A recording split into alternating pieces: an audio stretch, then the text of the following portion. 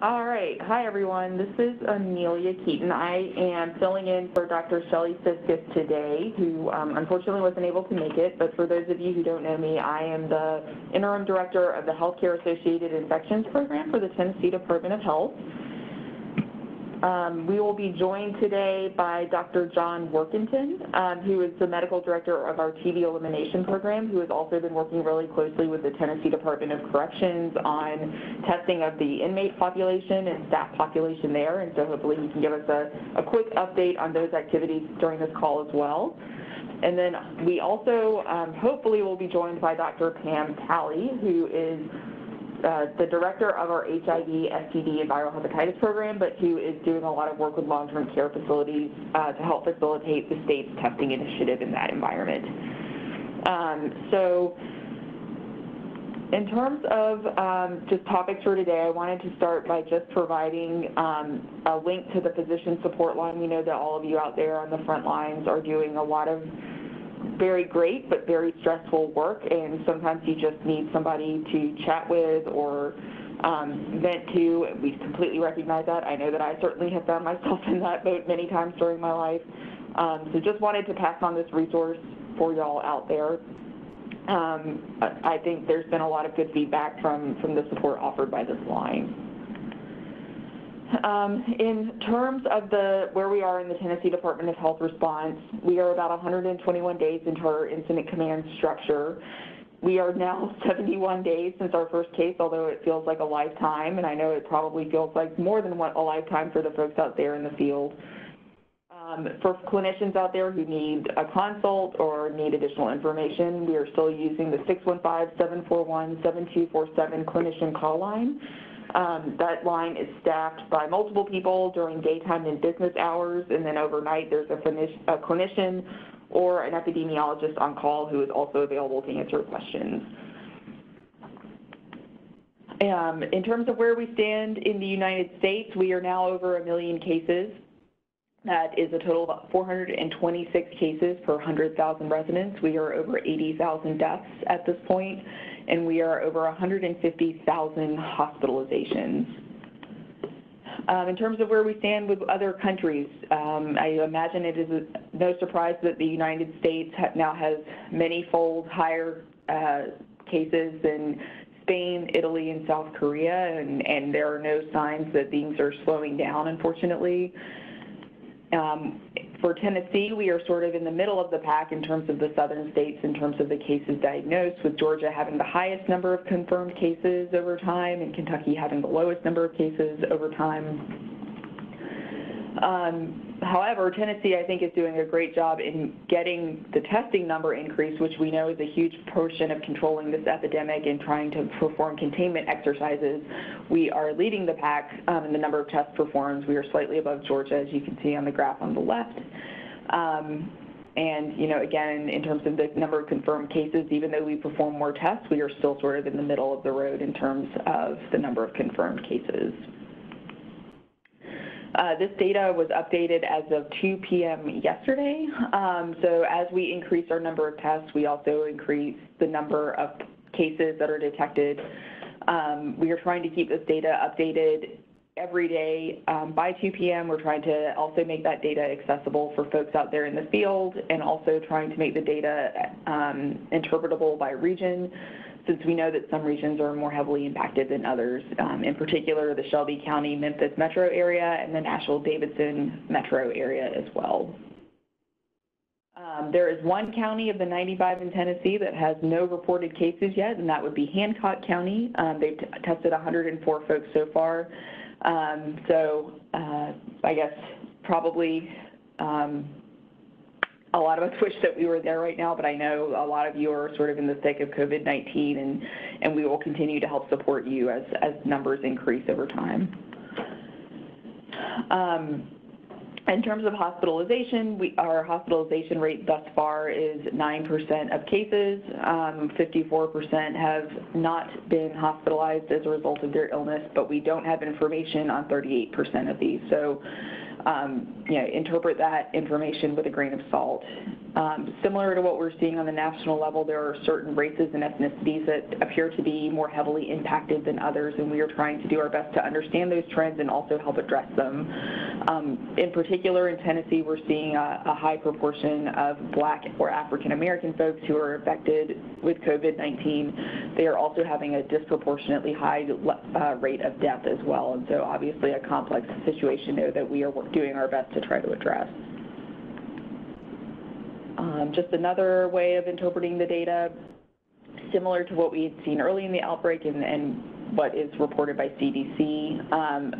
A large majority of the deaths that are occurring in Tennessee are occurring in the population over 60 years of age, and some of this is related to long-term care facilities and the rapid rate of spread in congregate settings.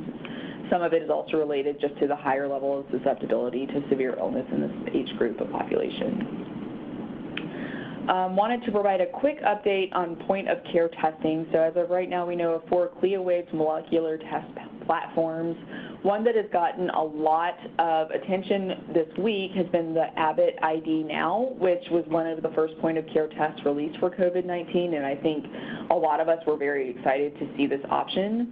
However, we unfortunately have seen reports this week and over the past month from both the Cleveland Clinic and the New York University School of Medicine that have reported that this test has poor sensitivity, which is the ability to detect a positive case in a patient. So we've seen reports that as many as 25% of people who are tested via this platform that are truly positive for COVID-19 test negative, meaning that they had a false negative result.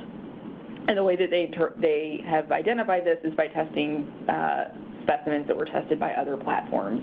And so FDA at this point, I think, has recommended that Abbott perform post-market testing at several sites using this platform to help determine what the issue there is. They have not made a blanket recommendation to say to stop using this test, as they've said that the positive results that you obtain from the Abbott ID Now are worth trusting. It's just if you have somebody with a clinically compatible illness or with an exposure to COVID-19, this may not be the best mechanism of performing testing. And also something that I know will be very of high concern for folks on this call would be COVID-19 in children. And so the CDC yesterday released their Health Alert Network advisory regarding the multi-system inflammatory syndrome in children, or MISC, associated with COVID-19. And so what this is a syndrome of multiple symptoms that tend to occur in people either currently infected with COVID-19 or recently infected with COVID-19. The symptoms and clinical picture of these patients tend to be very similar to what you see with Kawasaki disease, in that you can have changes in your skin, prolonged fevers, changes in lab values like low albumin. But what folks are seeing, though, is that there tend to be other symptoms that are not classically associated with Kawasaki disease, and in particular, that would be respiratory symptoms that often require care in the intensive care unit. The CDC has not recommended specific treatments for this so far, but out in the clinical world, we are seeing folks at large pediatric referral centers using immunomodulatory agents similar to what would be used for Kawasaki disease. So things like IVIG, high-dose steroids, and in some cases, other more targeted disease-modifying agents. But again, I think if you have suspicion that you have a patient with MISC, we first urge that you have that patient evaluated, if possible, by a pediatric infectious disease clinician and or a pediatric rheumatologist. It also is likely necessary to ensure that that patient is within reasonable access of a critical care setting just due to the respiratory symptoms that can be associated with this condition. If you are a clinician who is seeing one of these patients and you suspect that they have this, please contact the Tennessee Department of Health to report it. We are starting to track this information so that we can help release more systematic studies and obtain more information about its prevalence. And you can report those by contacting amanda.hartley@tn.gov, and you can see her email address right there.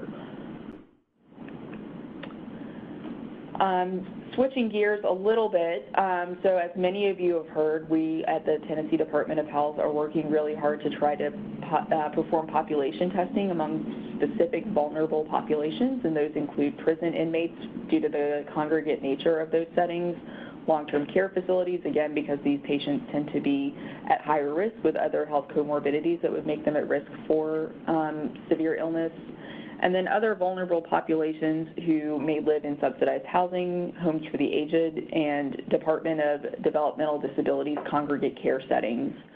And so we are working with a lot of different groups to help facilitate this. We know that it is quite the ask for those of you who work with any of these types of facilities, and we're trying to work out the logistics of this as quickly as possible. One of the big purposes of performing this mass testing is so that we can facilitate contact tracing and then also isolation of patients who test positive in hopes of limiting and mitigating the spread within these vulnerable populations and settings.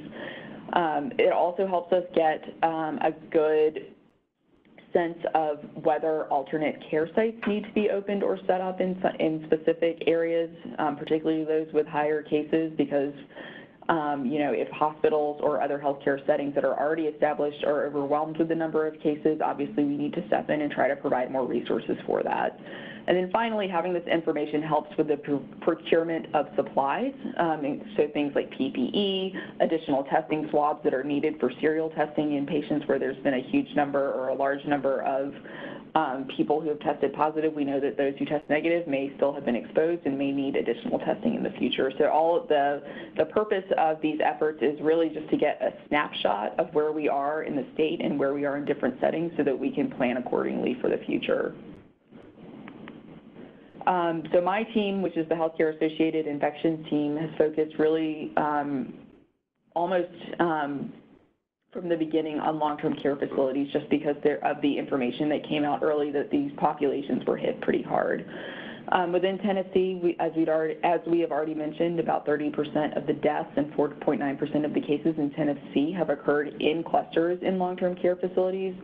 And the fatality among identified cases that are part of long-term care facility clusters is 10.6%. So a very serious illness that we are trying to deal with.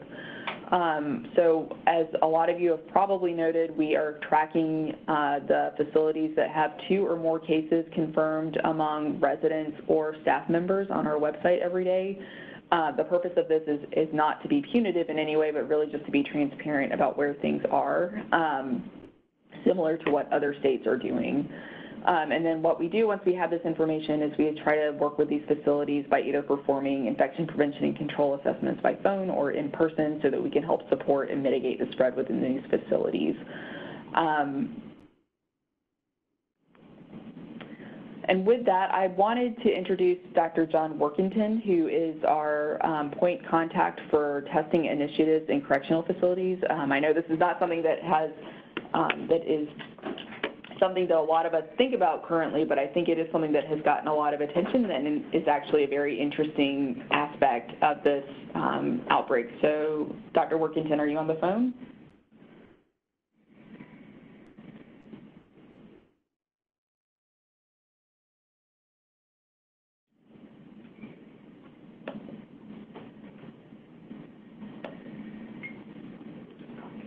Hi, John, are you there? If you're talking, we can't hear you.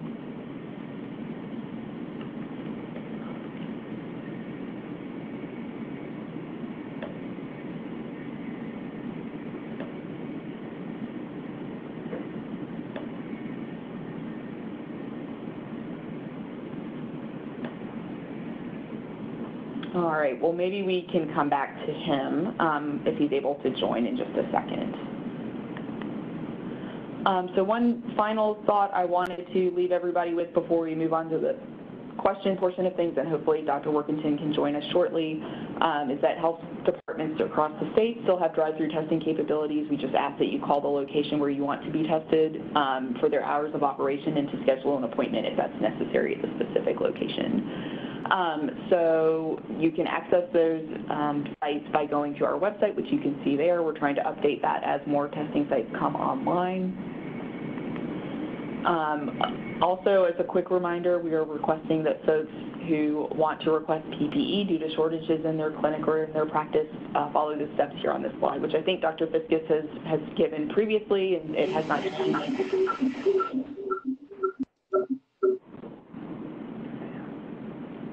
Dr. John, is that you? Can you hear me now? We can hear you, but there's a pretty bad echo.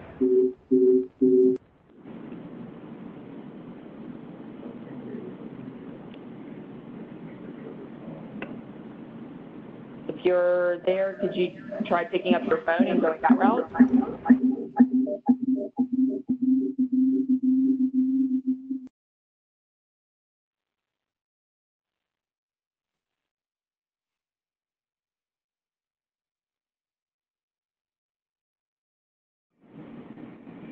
Dr. John, are you there?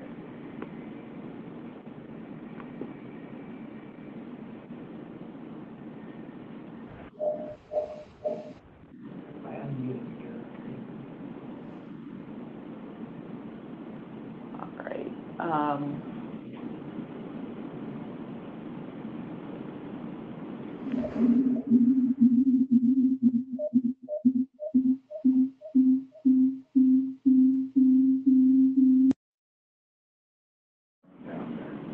All right, so maybe we'll just answer a few questions while we're trying to sort out the technical issues there. So one of the questions that we have gotten so far is that are there guidelines that suggest a positive patient should be retested before removing from isolation, or do you just go by 7 days from symptom onset and 3 days asymptomatic? So that is a great question. So the guidance actually recently changed from CDC to change the time for isolation from 7 days to a minimum of 10 days.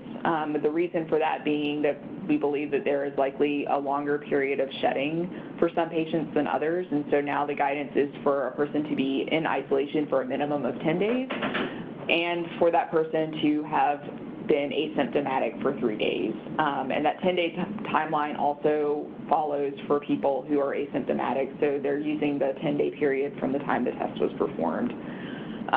There is the option to perform testing again before somebody is removed from isolation. I think with the shortage of testing, or the relative shortage of testing, even though it's improving, we have been recommending that folks use the time or symptom-based criteria for removing from isolation as opposed to doing repeat testing.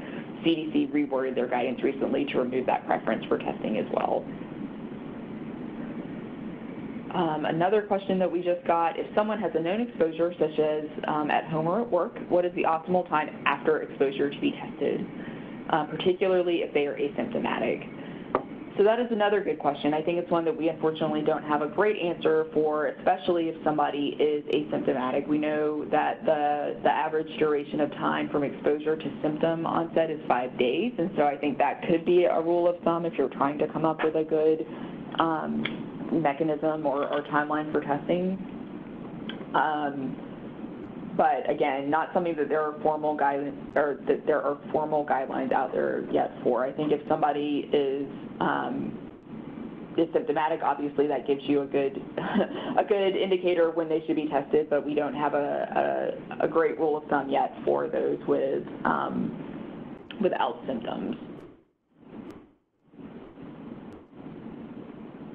So another question regarding testing is whether or not drive-through centers are doing deep nasal swabs, and if so, why?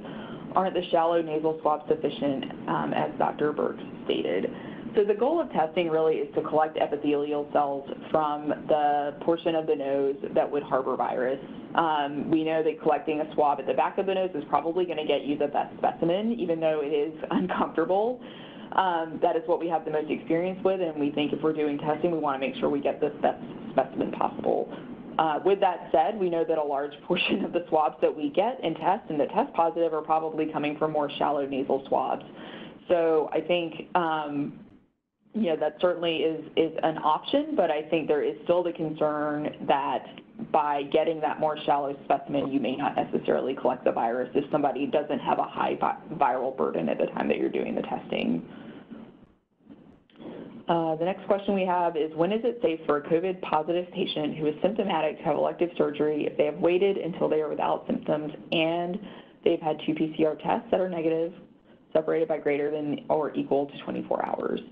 So that is a great question, and I think it's also one that we don't have a good rule of thumb for thus far. I think that obviously would probably be the safest option to have 2 negative PCR tests, but I would also add the caveat that we know people can shed virus that is detectable by PCR for quite some time, even if they are no longer symptomatic. So, you know, I think that is the guidance that has been advertised by CDC. I think as we learn more about this virus, we're learning that people may have detectable virus even though they're no longer contagious, and we don't really know how to interpret that so far.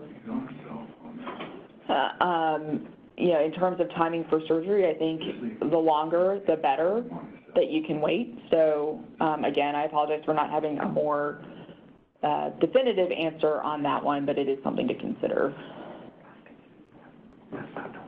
Dr. Workington, are you on the line yet? Yes, I am. Can you hear me now? Yeah, we can hear you now. Sorry, everyone. We're going to switch back to talking about correctional facilities, and I think Dr. John's got some really good insights and just experiences from doing testing in these populations over the past couple of weeks. So, Dr. John, I'll turn it over to you. Okay, thanks, Amelia, and I apologize to all of you for the technical difficulties. What I discovered with the help of one of my colleagues here is that my desk phone was forwarded to my cell phone, and that's why there was an echo. Again, I apologize for that disturbance. I'll be very brief. I was actually asked to lead the interaction between Tennessee Department of Health and the Tennessee Department of Correction here in the state in terms of their testing with both private labs and the state public health lab for all employees and vendors at 15 to 20 different prison sites across the state, as well as all offenders. A couple of those prisons had already been tested by the time the state health department became involved, and I think that on the slide that you see for correctional facilities, you see Bledsoe County and Trousdale County. Those have been in the media because the high number of tests that were reported there, but that was prior to the state health department's involvement in the testing process. I would point out that as of today, Bledsoe County Correctional Complex has 587 cases within that prison, and Trousdale Turner Correctional Complex has 1,303 tests, and this was actually reported on national media as I believe being maybe the 3rd largest prison-related outbreak of COVID-19 in the whole country. Now we also know, because of the statewide testing process within the state prisons, that the Northwest Correctional Complex in the top left-hand corner, tiny little county called Lake County, it says 401 on the map. There are 381 cases within that prison. In the bottom left corner of the state, you see a county that has the number 179 in it. I believe that is Hardeman County, and within a commercially or privately run prison there, currently there are 152 cases. So among these 4 prisons, Northwest Correctional Complex, Hardeman County Correctional Facility, Trousdale Turner, and Bledsoe, there are over 2,400 cases, and that accounts for approximately 94% of all cases in the state prisons. This has been a very interesting experience, as you might imagine, in prisons as well as jails. The top priority is security and safety for security officers and so on. Typically, in prisons, there is a budget for health care. Our state prison system has a contractor called Core Civic, which operates some of the prisons themselves, and there is a healthcare subcontractor, if you will, which does some of the healthcare work in a number of the prisons. We have been working with all of these groups in terms of coordinating the testing and the reporting of results statewide. As you can imagine as well, prisons are as an analogy that I heard last night, just a tinderbox, dry grass waiting for a fire to blow through it in terms of transmission of a number of diseases, whether it's MRSA or whether it's COVID-19. That has happened in a couple of places, and most likely from infected employees or vendors who work in those prisons, and then perhaps being reassigned to another prison. We will be most likely working closely with some county jails to do something similar here in the next couple of weeks. That may be coming to a county near you. We think that that's going to be a different kind of process. The sheriffs in the counties will make a decision which they think best suits their environment and their need, whether they opt into the process or not. The Tennessee Department will stand by to help assist with PPE and with the testing process with laboratories as well as reporting of results. So stand by. There's much more to come on this as we continue our work with congregate settings around the state. Thank you. Thanks, Dr. John. In your experience with working with these facilities, what sorts of interventions have they put in place for those who have tested positive? Are there any changes in how, traffic among inmates in the prison and among those who are supervising them? Yeah, thank you. That's a great question. The first step is speaking, first of all, about employees and contractors. Those folks are contacted immediately when a positive test is received and told to stay home. Those folks are on, I think they're using 14 days as the standard guidance for those folks to not return to work.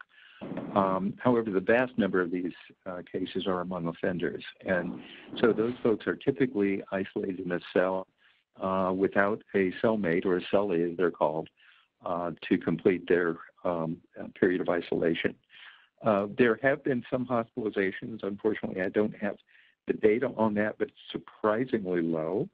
I think there have been a total of perhaps 3 deaths among inmates across the state. But again, that is preliminary data. This comes as a great surprise to us that we've not seen more hospitalizations to date and more severe illness. But we consider the state of Tennessee fortunate in that regard, because if there were a lot of symptoms among these populations and people needing hospitalizations, that could easily overwhelm healthcare facilities in those counties. So we'll keep our fingers crossed, hope we don't face that dilemma. Yeah, definitely. That sounds like a tough situation for sure. And I think we actually received a question asking why Lake County had such a high number of cases. So I think that can be answered by the testing results that Dr. Workington mentioned. We can take a step back and look at some of the questions that have been coming in through listeners. We received a question regarding the distribution of remdesivir, which is a Gilead medication used for COVID-19 treatment. So the Tennessee Hospital Association should be sending out information to all member hospitals regarding the process of requesting that for hospitalized patients. My understanding is that they are working specifically with Vanderbilt University just because of its central location within the state, who will be handling the storage of the medication that's been allotted to Tennessee.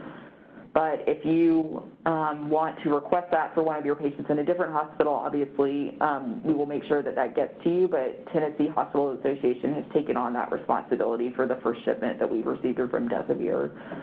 So more information to come on that and specifically on how to request it. I think they're working on a communication for that specifically.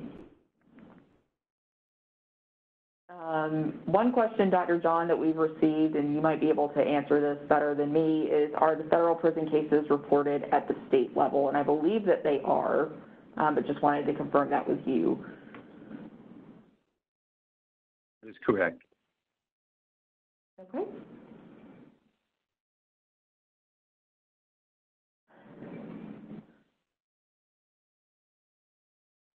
And we also received a question that is, are prisoners trying to get infected in hopes of being released? I can take a stab and guess that we don't have that level of information. Dr. John may have heard differently, but I imagine we don't get that level of detail from these folks. Yeah, and that is really not a possibility with folks who are offenders in the state prison system. Those are not folks who would be released just based on a positive COVID-19 test or becoming actually ill with it. We do know, interestingly, that the number of arrests has decreased during the course of the pandemic in Tennessee. So there are actually lower populations in county jails now than they usually have. And perhaps we're fortunate in that regard that there are fewer people who might be exposed to a positive staff member coming in and then spreading it among those who might bound out later or have a very short period of time in a county jail. But so far, I think we're doing relatively well. Yeah, and I know that at a national level, there's been news of some prisons releasing nonviolent offenders or those with relatively short amounts of time left on their prison sentence, mainly to just alleviate crowding concerns that could contribute to COVID-19 spread. I don't believe that those prisons have been specifically targeting people who have tested positive for COVID-19 for release, but I'm sure that varies, based on a person-by-person basis within each individual prison. Yeah, I don't believe that anyone's being released from the state prison system on the basis of COVID-19. Correct, yeah. All right, any others?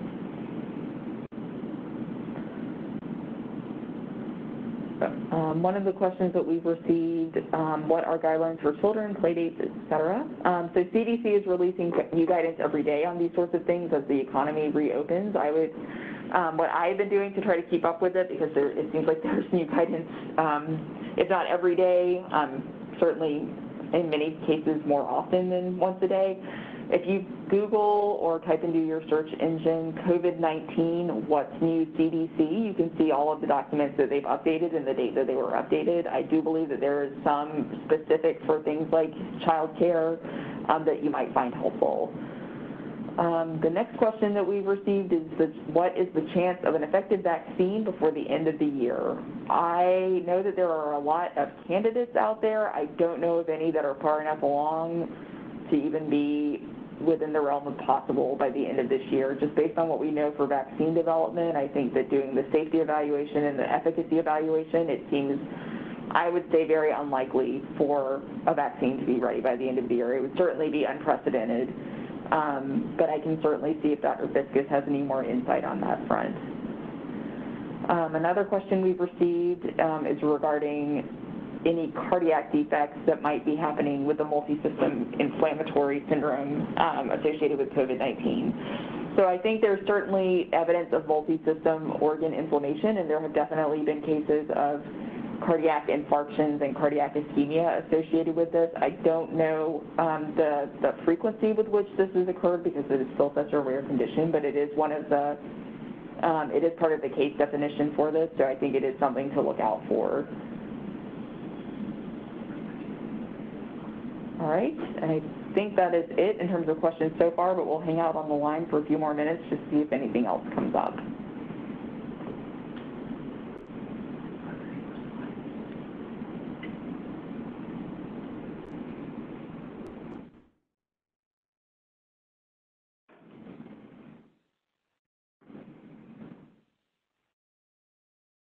All right, everyone. So I guess with that, we will keep it short for today. But again, Dr. Fiskus will be back next week, and we'll try to have some more topics to discuss at that point. But feel free to continue emailing us with any questions or concerns.